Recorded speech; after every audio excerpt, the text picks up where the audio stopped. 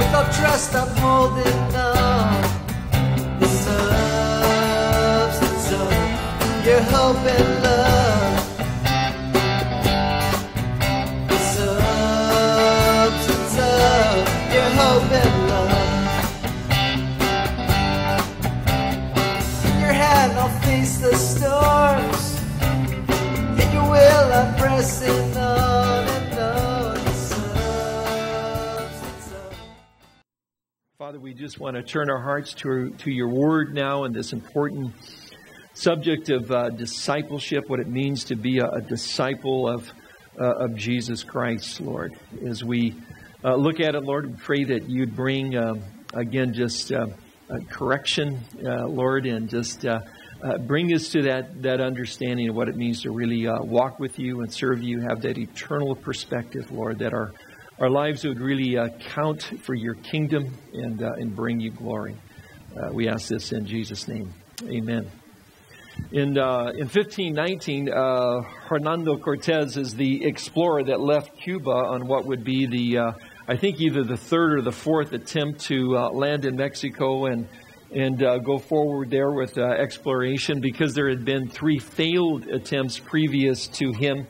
He did something that some of the other guys didn't do, and that is, as he landed on the shores there, he actually beached the boats, which would be highly unusual, and then, in some accounts, then have him burning the boats to the ground. He wanted to make sure the 600 guys with him were committed to the mission. There would be no return, obviously. They would either go forward and complete the mission or die trying, basically. But there would be no boats to go home in. And in a sense, Jesus is taking his guys up to Caesarea Philippi. We looked at that on a map and some pictures last week to, in a sense, lay out this now account, to make sure they understand really who he is, his identity, why he came, what his mission was going to be, which, again, their understanding had to be at this point, and we saw that last week. They understand that he is the Son of Man, the title of Daniel for the Messiah. They realize and have already made a few confessions of the fact that he's the Son of God, the Messiah. Yet at this point, we saw last week, there's still a direct confrontation from him to them. What do other people say? Okay, now, who do you say? You know, where does your commitment lie? And of course, we get the confession of Peter that you're the Christ, the Son of the living God.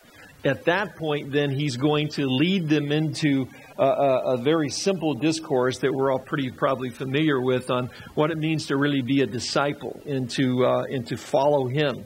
But again, taking them to this place of no return. Last week, we looked at the fact that early on in the chapters, in verses 1 to 4, he confirmed his identity, or said that he would confirm it with one final sign, the sign of Jonah. In terms of death and resurrection. We talked about the importance of that. That becomes the foundational teaching and proof for who Jesus was in the book of Acts, the epistles, and really the preaching for the last 2,000 years. He cautions then the disciples to guard against false teaching that he likened to yeast. That, again, the yeast in the loaf of bread, a tiny amount, will make its way all the way through. We talked about how there was a point in time, a split in the teaching of the church when the allegorical teaching of Scripture became the rule of the day via Origen and guys like Augustine there in Alexandria. And everything changed from that point. We moved away from a literal teaching of Scripture, which, again, that false teaching continues to plague the church today, and we talked about some of its ramifications. As we get to point 3 in this message, we'll see that, again, Jesus confronts the disciples concerning his identity, as we did that last week, and then that's where we have the confession of Peter that was correct and then authenticated by Christ. Let's go and look at what would be the fourth thing in this chapter. Jesus communicates the plan of redemption to his disciples in verse 21. From that time on, Jesus began to explain to his disciples that he must go to Jerusalem and suffer many things at the hands of the elders, chief priests, and teachers of the law, and that he must be killed and on the third day be raised to life. Peter took him aside and began to rebuke him. "Never, Lord," he said, "this shall never happen to you." Jesus turned and said to Peter, Get behind me, Satan. You are a stumbling block to me. You do not have in mind the things of God, but the things of men. So again, the revelation here of the plan of redemption, which includes His suffering, His death, and His resurrection. Well, certainly Jesus had already alluded to this on several occasions, but keep in mind, because of the context that they were living under the oppression of the Roman Empire, a great desire to see the Messiah come. Jesus authenticates through His birth, through His miracles and so forth. He's the Messiah, and they're on board for this Messianic kingdom to come throughout the Romans, establish His kingdom, and so on and so forth, because that's all prophesied in the Old Testament. What they are having a hard time getting their mind around at this point, and it says, and Jesus began to teach, which means this is the beginning, but He's going to continue over and over and over to try to get them to see the concept of the plan of redemption, and He came to die for their sins. Now, early on in John's Gospel, and in chapter 1, we've got Peter's brother Andrew, who was a disciple of John the Baptist, another unknown or unnamed disciple there with John. And John, when he sees Jesus, he says, "Behold the Lamb of God who comes to take away the sins of the world." Now, we all looked at it and go, yeah, He's the Lamb of God, the sacrificial Lamb of God. They wouldn't have quite seen it that way, of course. Again, they just don't have the concept that Jesus Christ is going to come Himself in the flesh and die for the sins of the world. They're still looking for Jesus as being the conquering king. So we read those things, and we have one picture. They read them, and they still don't really get it. Now, and later in John's Gospel in chapter 3, Jesus' teaching says, just as Moses lifted up the snake in the desert, so the Son of Man will be lifted up, that everyone who believes in Him may have eternal life. We're thinking lifted up, like on a cross, but I don't think they're really grasping that. And of course, the familiar verse 16, for God so loved the world that He gave His one and only Son, that whoever believes in Him shall not perish, but have eternal life. For God did not send His Son into the world to condemn the world, but to save the world through Him. So Jesus is beginning to, and will continue to try to help them understand the plan of redemption, which was His going to the cross for our sins, dying on the cross, and being raised to life again on the third day. And then here's where we get this statement by Peter. The plan of redemption, we would say, must be accepted and not challenged or refused, because that's what really Peter is doing here. Now, in a sense, Peter loved Jesus, so the idea that I'm going to go and suffer, I'm going to die, and he's not really hearing the raised to life, nor does he really grasp the concept of why Jesus is doing this. He jumps right in and never. We're not going to let this happen. And of course, we know that Peter was right there, sword in hand, in the garden to try to prevent the arrest and so forth. Now, sometimes we see that Jesus says these remarks to Peter and go, well, I guess that straightened him out. But I think we miss a lot of the importance of what's actually being said here. Jesus says that when Peter does this, he's speaking against the plans of God. He's speaking against the plans of God, and therefore, he's really, what he's saying, these concepts or his idea against the plans of God, against the will of God, in this case, against the will and the Word of God. When he's coming against them, he's really doing this, and it's inspired by Satan, Jesus says. He says that you're an offense to me. He says that you're a stumbling block to me. And this has a lot of applications to us. When God tells us something in His Word, when we know what His will is, and we say, well, I'm not doing it, then Jesus would say, you're an offense to me. And what you're doing is against the will and the Word of God, and you're opening your life up to deception and the lie of Satan. That's what Peter's doing here, right? That's what Jesus is saying to him. And so there's a huge application to this in our life, because we certainly wouldn't do a show of hands, but there's probably times in all of our lives when we know what God's will is, and we don't do it. We know what God's will is and things we shouldn't be doing, and we do them anyway. We know what God's will is and things we should be doing, and we fail to do them. And when we do that, we're really opening our lives up to tremendous spiritual deception, to the lies of the enemy. And again, Jesus, I don't think he just throws comments around like, hey, I couldn't think of what else to say, so I'll just throw this in. No, I think this is a very crucial, a very important statement.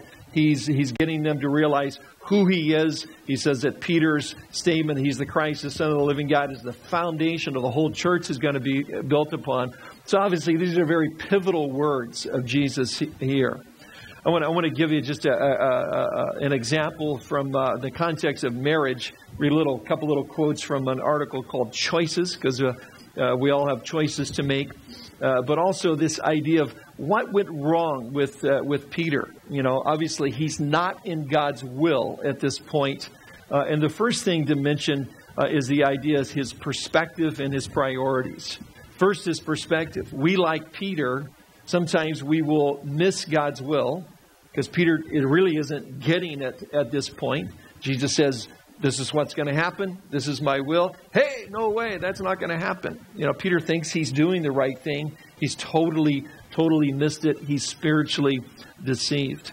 Well, Peter had the wrong perspective. Jesus says to him, what you have in mind is the things of men and not the things of God.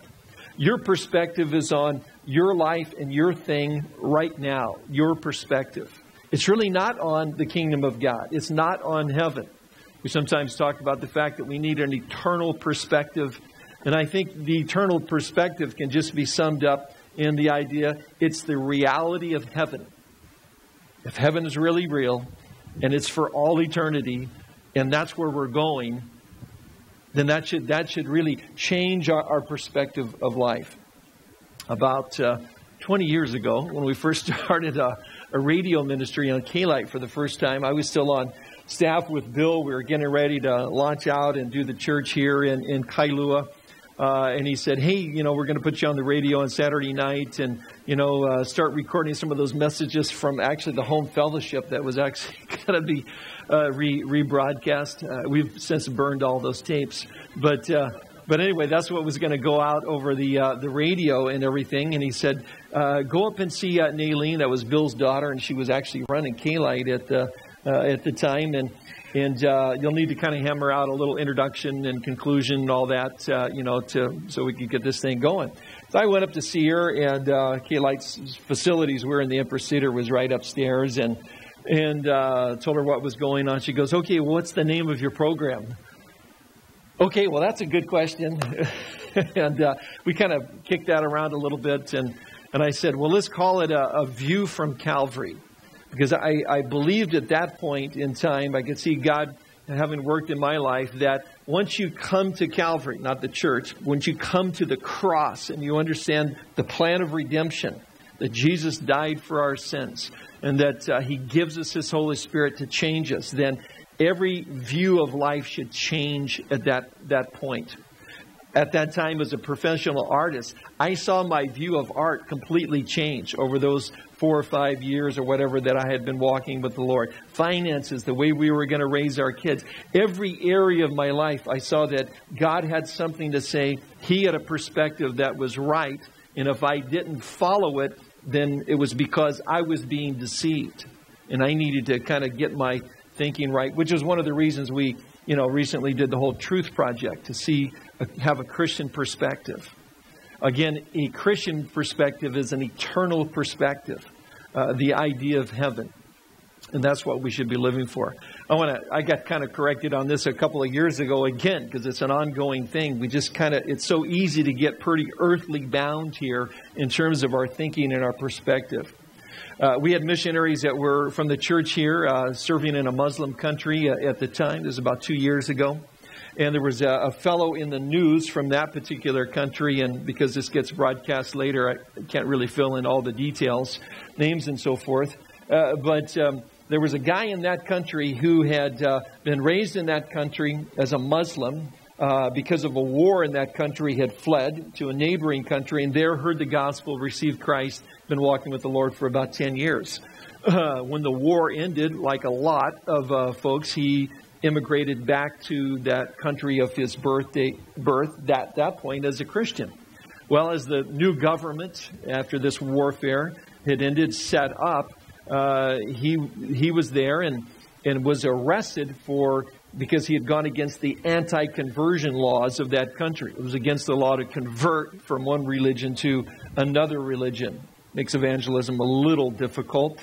The penalty for that was death.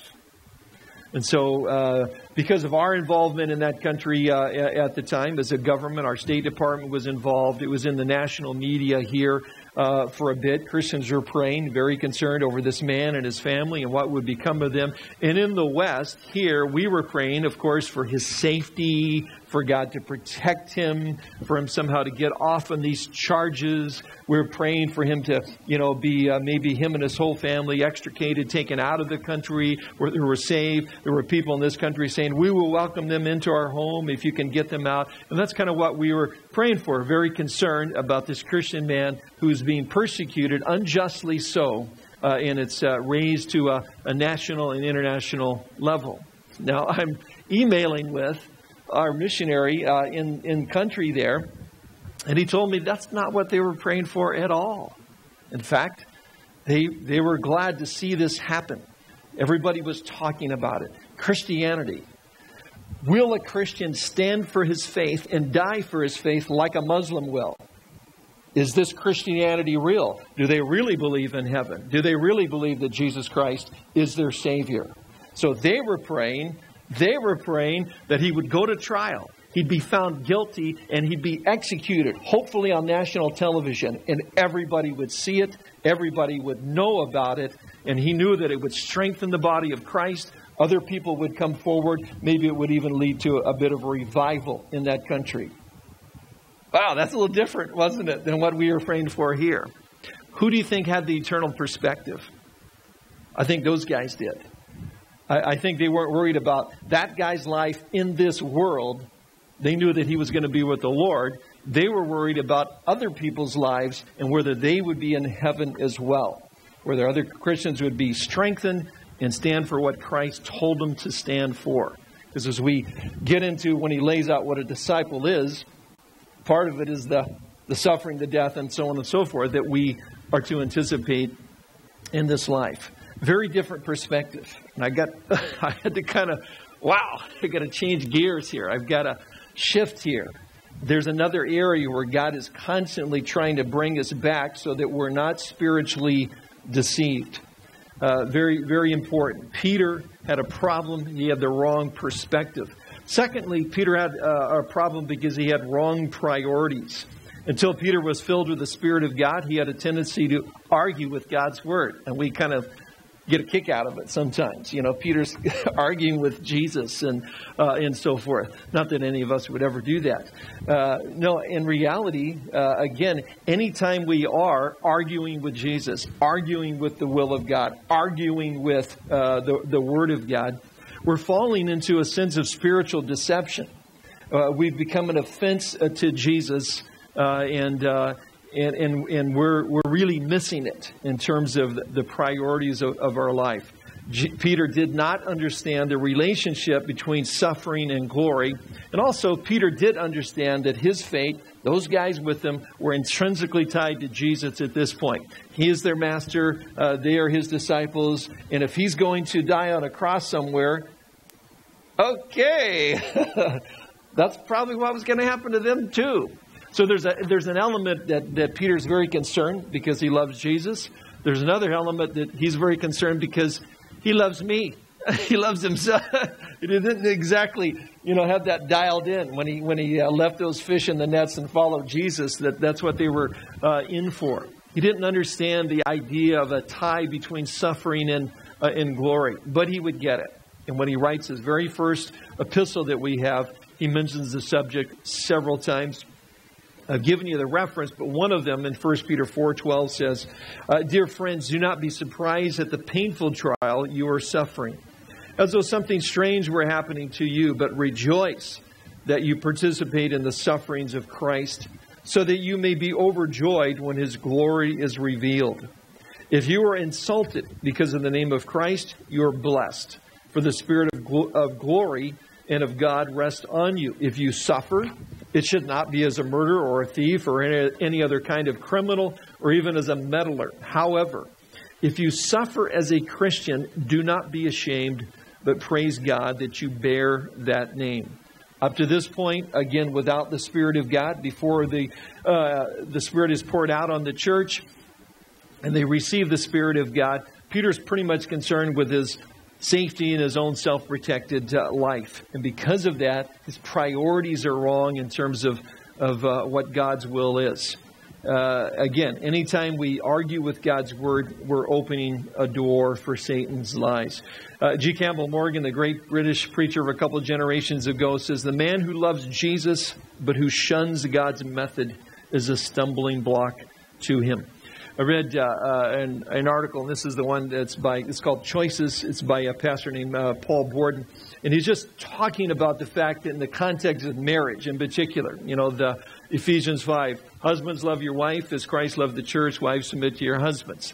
And we know there's more to say about that. Care to one another. Before that, there's to be a mutual submission to one another. I dare say in a lot of Christians' homes, this is not exact. There's a little arguing that goes on over this particular subject. And when it goes on and when it happens, both sides are arguing against the will of God for their marriage and the Word of God. And they open up their lives and their family to spiritual deception and spiritual lies, which really, again, opens the door for other problems. Let me just read a couple of paragraphs. He says in terms of men, we men don't look at marriage that way, often the way it should be biblically. He says to us, marriage is another contract. It's another business deal. It's another mountain to climb. It's another goal to reach. My wife says to me, before we were married, you were so patient. Yeah, I was patient. I had a goal. I had to woo this girl. I had to get her to like me. I had to get her engaged to me. I had to convince her parents to let her marry me. And once we got married, it was time to get on with life. I have a career to build. Sometimes that's the attitude of a lot of guys. No nudging and no showing of hands. But that's the attitude of the world very, very often.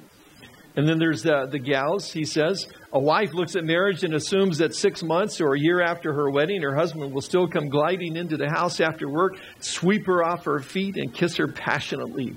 But soon she starts to think, that's not the way it is. He's got other things to do. He doesn't care about me. So she chooses not to obey the Word of God. She says instead, I'm going to find my fulfillment in my friends. I'll find it in my work. I'll find it in the children. And yet the Bible says, husbands, love your wives. Wives, submit to your husbands. Care for one another. We say, I don't want to live that way. I don't want to make that choice. And God says, fine. I'll let you live with the consequences then. And He does. Further down in the articles, he says, we wonder why there's so many divorces even among Christians. We wondered why married people live as singles under the same roof, why there's arguing and fighting and straining. It's because people choose not to obey the Word of God. We have a Peter problem when it comes to marriage. But that's just one aspect of what the Bible says. Every week we come in here and I read the Bible, I explain the Bible, and I say how it applies to us. And every week we've got to decide whether to obey it or not. Right? In the areas where we're not in obedience to it, that's when we're to repent. Change our thinking, change our behavior. And if we don't, we become spiritually deceived. And we kind of open the door. I mean, Peter is right there. He's physically walking with Jesus, hearing Him teach every day, seeing all of the miracles, and yet so deceived at this point. So in communicating the plan of redemption, it cannot be refused or argued with, and neither can the basic tenets of what the Bible teaches us as well. Otherwise, we're going to be in real trouble. We need to get, again, eternal perspective, the right perspective, right priorities. The fifth thing in this list, starting from last week, is that Jesus explains the conditions and the costs for being His disciple. And that's verses 24 to 28, a very classic passage of Scripture. Then Jesus said to His disciples, if anyone would come after me, he must deny himself, Take up his cross and follow me, for whoever wants to save his life will lose it, but whoever loses his life for me will find it. What good will it be for a man if he gains the whole world yet forfeits his soul? Or what can a man give in exchange for his soul? For the Son of Man is going to come in his Father's glory with his angels, and then he will reward each person according to what he has done. I tell you the truth, some who are standing here will not taste death before they see the Son of Man coming in his kingdom. So very simply, Jesus calls us to discipleship. Our language, we might say apprenticeship. It's a hands-on learning. Requires a few things. John Wesley says that before the fall of man, there was one road and it led right to God. He says after the fall of man, there were two roads. One road led right to God and the other one led right to self. And Jesus says, you've got to change roads if you're going to come after me. Greg Laurie, in his book, Discipleship, says, it's my conviction that every disciple is a believer, but not every believer is a disciple. Jesus clearly calls all believers to be disciples. When we fail to respond to his call, we fall short of his perfect will and miss out on living the Christian life as it was truly meant to be lived.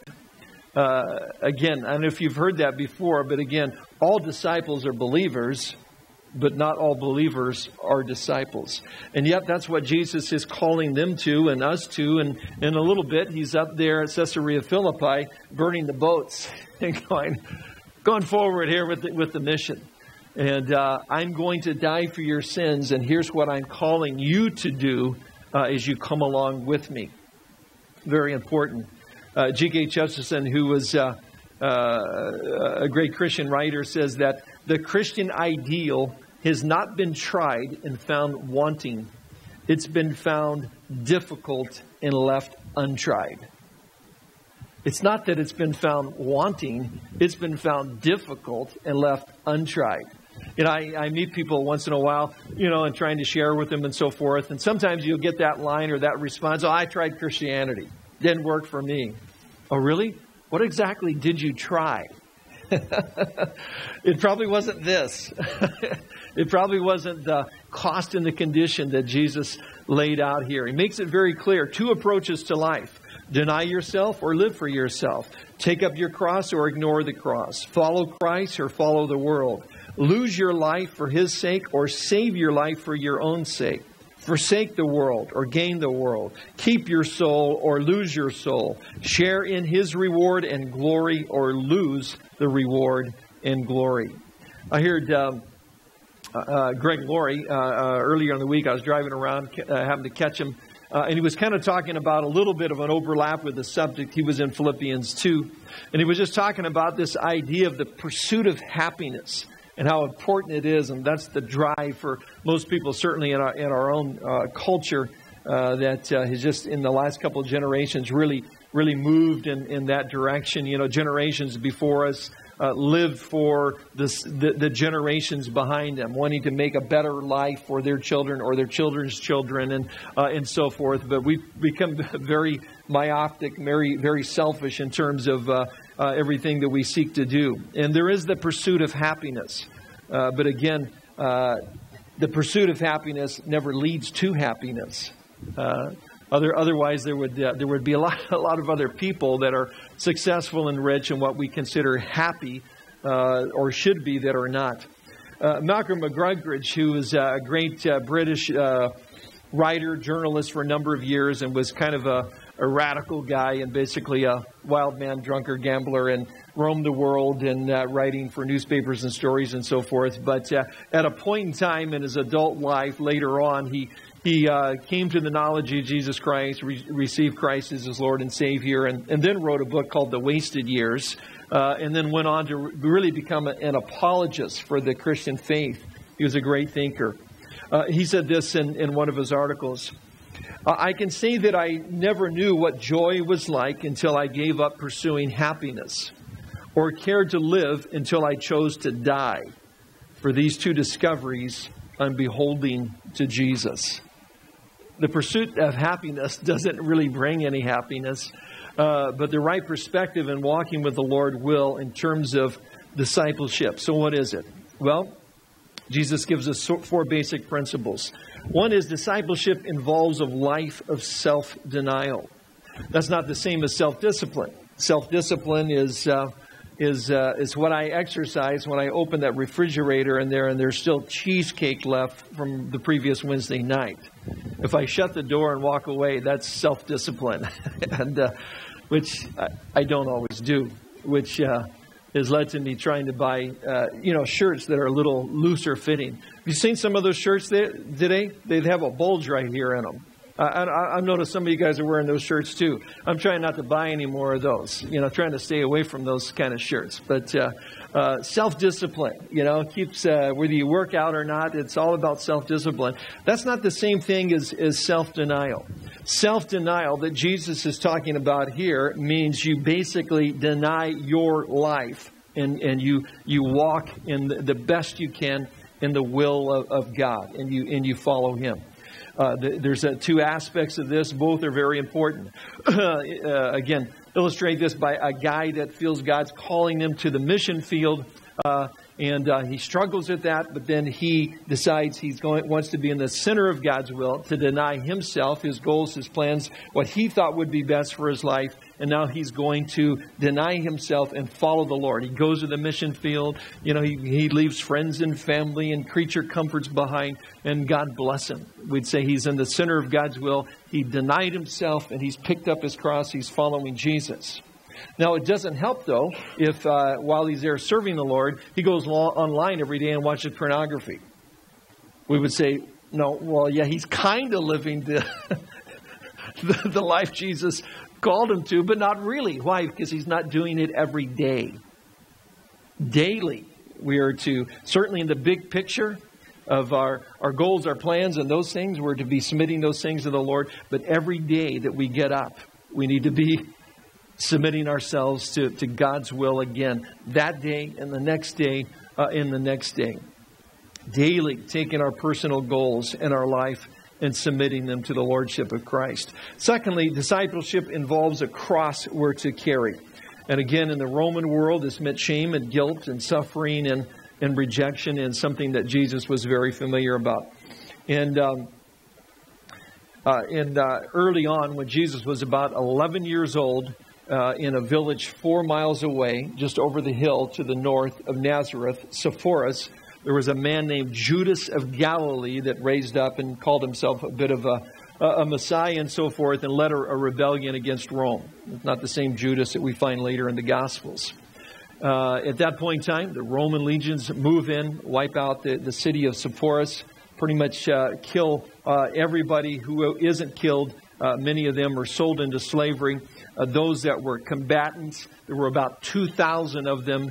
And so Rome crucified every one of them. So anybody that, even an 11-year-old boy that walked to the top of that hill and looked on that city burning, could see 2,000 people nailed to Roman crosses. This was a common thing. And when we think about Jesus dying on a cross and the horrors of it, it was a common thing. Everybody knew what a cross was. Everybody knew what was meant by it. The person that carried the cross, it meant he was on his way to death.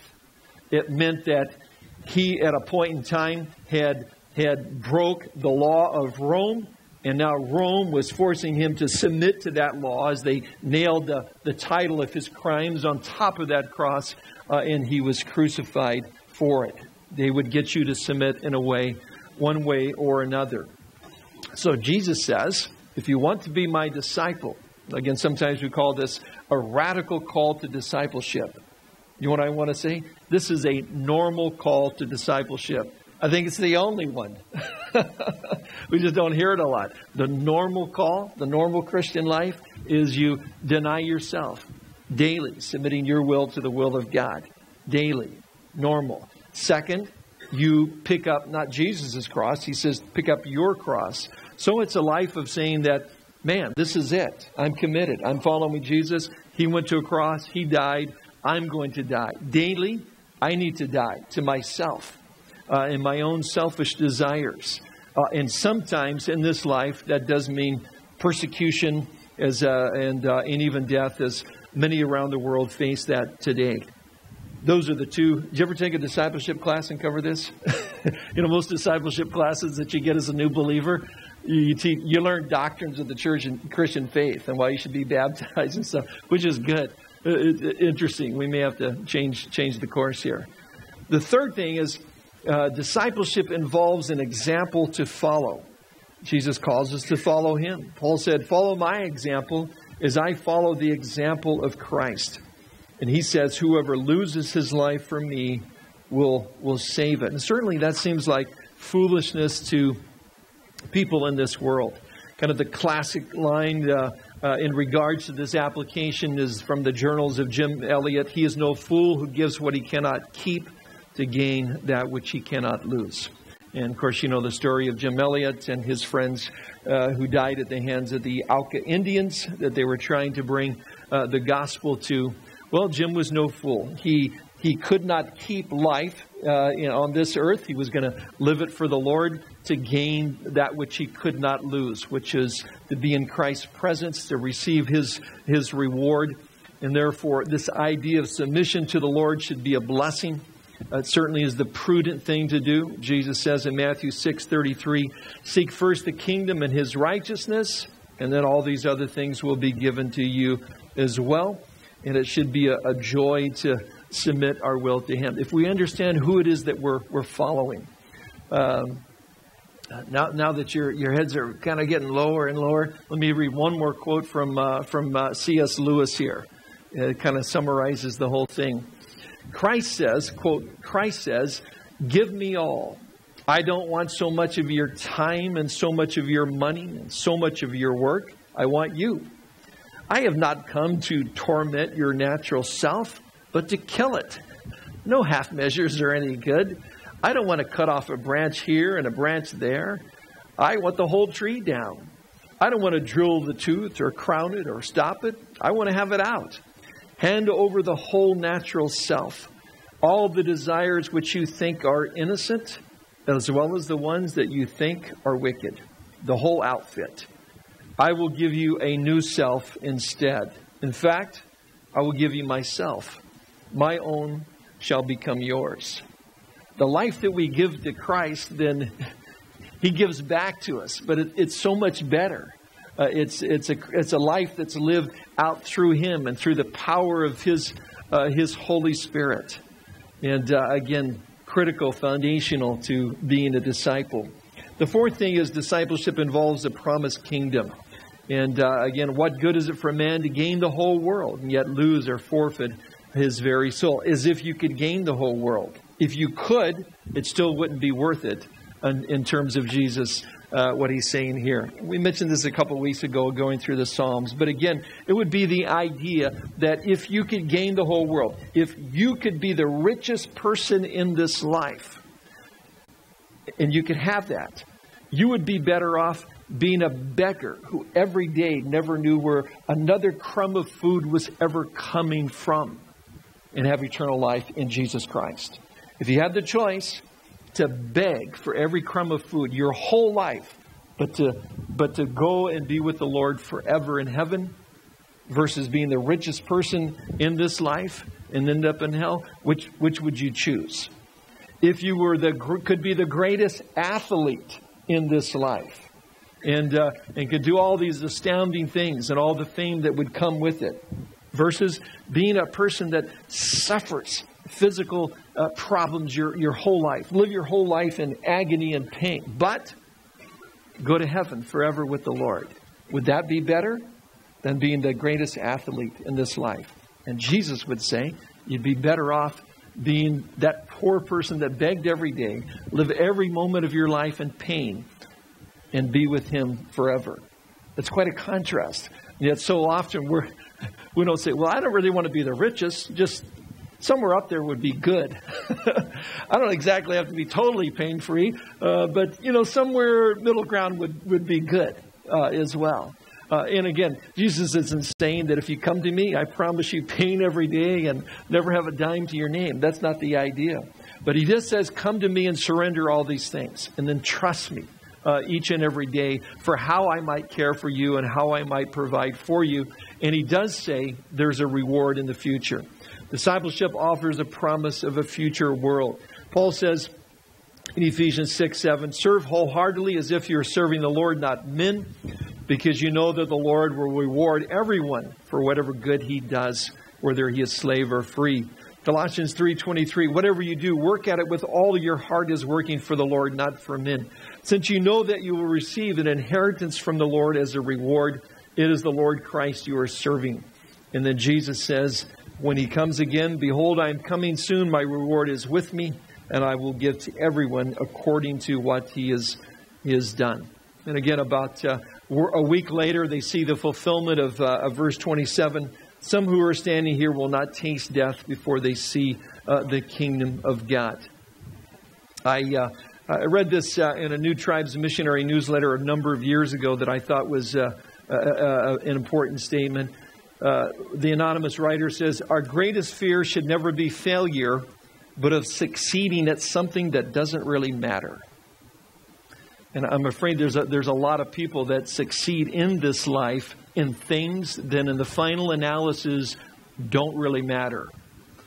Our greatest fear should not be failure, but succeeding in things that don't really matter. Warren Wiersbe says of the person who's a true disciple, he becomes more like Jesus Christ and one day shares in his glory. Satan promises you glory, but in the end you receive suffering. God promises you suffering, but in the end that suffering is transformed into glory. So which would you rather, which road? The road to God or the road to self? The road of following God's will and his word, or the one that argues against it all the time, opening your life to spiritual deception? Satan promises glory, and in the end you get suffering. God promises suffering, but will transform you in the midst of it into glory, and very often in this life as well as the life to come. I heard me on the radio this week. I was driving along, and I'll usually listen because these messages are like 3 years old. And it's like, oh my gosh, what did I say? And it was interesting. It was the parallel passage in Luke that we're teaching on this week. So I thought, okay, I'm going to listen to the rest of this. And it was funny. I was also kind of chuckling to myself, of course, because I was telling a story that I didn't share in the first service, but I think it's appropriate. Bear with me, it's another kayak story. But nonetheless, it was the one when we were on the Big Island and we had some equipment problems and so forth. And Kevin and I and Strat, and then Rob, one of the other brothers, were one of the last ones to leave and get in the water. And we had equipment problems, so we were getting guys in the water at 7 in the morning. We're up at 5 or 5:30 and getting guys out in the water. And again, these kayak trips, we're on the Big Island. We've got to paddle open ocean to get to another destination, probably 8 or 9 miles in open ocean. And we need to get out and get there before the winds kick up. You've got we're on the north side, and so you got the prevailing winds that will kind of push you down the coast. But late in the afternoon, can get all white-capped and can get kind of nasty. And so that's what had happened. The four of us, and without a lot of other details. So we're moving down there, and we're coming to a point where there's a big peninsula sticking out. It's just a sheer cliff, rocky shoreline, and of course the prevailing winds. The trades are blowing pretty hard, and it's pretty nasty, and it's all pushing. So we're coming down, and you either have to make it around the point or be driven into the cliff and die. Those are your two options, A, B. So to say it is pretty much a full tilt adrenaline thing for that last. You're really concerned all the way, and then you're just crazy concerned and just paddling like crazy to try to get around the point. There's a couple of obstacles though. Strat and Kevin are in a 2-man kayak ahead of us, and it's rough and it's bumpy, and Kevin is feeding the fish at this point, and that's not good because I know that this is kind of a sharky area that we've got to get through and get to the other side. So that's not a good thing. So Strat's pretty much digging, for everything he's got. I'm trying to hang back with Rob because he's in a inflatable kayak, which is kind of like paddling a giant marshmallow. It just doesn't move through the incredibly stable. You know, if you're going like this, it's not going to tip over. I mean, it's like a caterpillar on the waves, you know. Great lifeboat, but it's difficult. And I'm trying to hang back with him as much as I can. I'm in a kayak that I've borrowed, and it's got hatches, and the hatches are both leak. And with all the white caps, my kayak is sinking. It's pretty much full of water. And once that happens, they'll reach a point where they get too much water, and then they turn upside down, which makes it even more difficult with the cliff and the waves, and then, you know, so then you're going to die. So I'm trying to be as pastoral as I can with Rob here, but there's a point in time where I realize I'm close to that point. It's getting very unstable. So I say to Rob, God bless you. I'm out of here. You know, I said, my boat's sinking. I just got to start digging, you know, to try to get around it. Just keep heading that way, you know, and just stay away from the cliff. And then my plan was paddle as fast as I could, catch Strat. And then when my boat sank, I would just dive and hang on the back of his kayak and let him pull me around and hope that we all didn't get eaten by sharks. So that was my plan. But we made it around, and Rob made it around, and we came in this little cove, and it's dark by then, so we're not going to be able to complete the trip where everybody else is waiting for us, wondering what's going on. There's 2 fire rescue helicopters overhead. And we're told later, ready to make a 4-man rescue. We came into this little cove. Looks good. We're camping here for the night. And so we climb up this plateau, and I run up to the cliff to make a phone call to Kathy to say we're okay. These are the old days of analog. So if you had line of sight, then you could make a cell call, which we did. And she's like, okay, great. And then all of a sudden, here comes a fireman out of nowhere. So he had landed on one of the ridges and walked down. And the 4 of us there are totally exhausted, on the verge of being delirious, actually. And he says, I got another seat in the helicopter. Anybody want to be rescued? Rob goes, I do. And he just starts walking with the guy. Absolutely no hesitation. He left his kayak. He left his clothes. He left his packs, his dry bags, his tent, water, everything. I mean, there was absolutely no hesitation. Anybody want to be? We're like, well, there wasn't even, does any of you? It was just, I do. And he just started walking. And they walked off. And there goes Rob. It's just like, wow. Well, see, in a sense, that's what Jesus is saying to these guys and to us. If you really think it through, the stuff you're leaving behind, whatever you think you might be leaving behind by following him and serving him, it's nothing. This is a rescue operation. Here when Jesus says, come, be my disciple. Oh, yeah, you go this, and this. I don't care. I'm just going because the rest of this stuff is burning anyway. I'm out of here. What else? You know, what else have we got to do? Compared to my life before, what my life could become without you, yeah, rescue, I'm here, I'm in. Again, so important that when we look at these things that Jesus is saying, it's just logical. It makes sense. He's a God who cares for us. He's a God who loves us. Makes all the sense in the world to get up every day and submit my life to him. And if it means denying self, hey, I'm in. Carrying a cross, okay, not going to always be easy every day. You know, there's going to be some difficulty along the way. I'm still in. Follow me. I'm glad I got an example to follow. Reward in heaven. Not my big concern right now. I'm just more concerned in the rescue mission itself and following Jesus. Again, could be seen as a radical call to discipleship. I just think it's the normal call to discipleship and the one that makes sense if we think it through. Amen. Let's pray. Father, we do rejoice that you rescued us. Sometimes we even sing songs about it, Lord. I pray that as we consider, Lord, your identity as the Messiah, your proof, the one final sign, the sign of Jonah, your death and resurrection. Lord, that as we place our faith in you, we're forgiven of our sins. I pray then, at that point, we would follow you. When you come and say, I'm here to rescue you, we would just not even really look about the stuff that might be left behind, and we would just be so anxious to walk with you and follow you and trust you each and every day. And pray that you would, again, just continue to encourage us from your word. Strengthen us, Lord, as we seek to be your disciples. And we ask this in Jesus' name. Amen.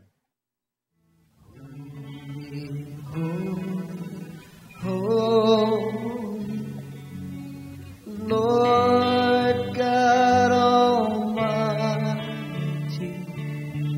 early in the morning, my sun shall rise to thee. Holy, holy, holy, merciful and God in three persons, blessed Trinity.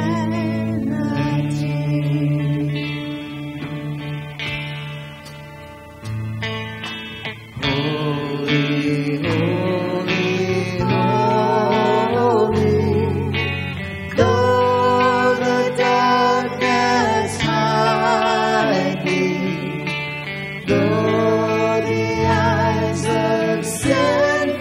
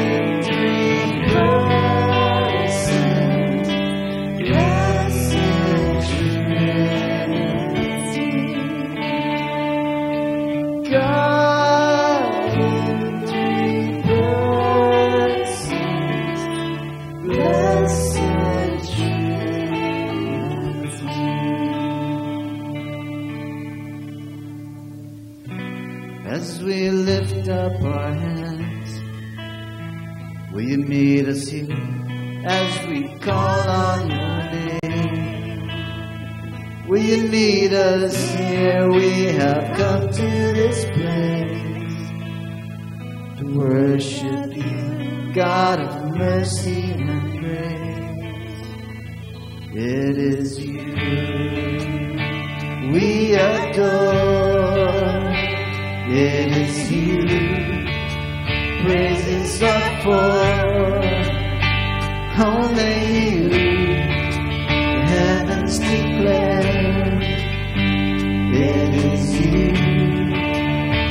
It is you. As we lift up our hands, will you meet us here as we call on your name?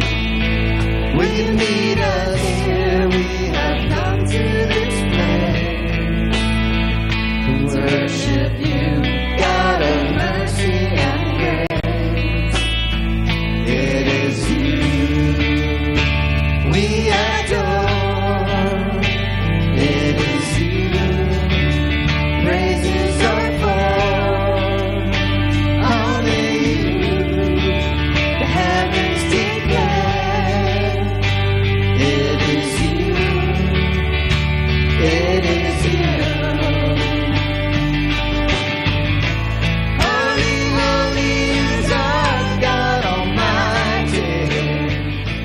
Holy, holy is His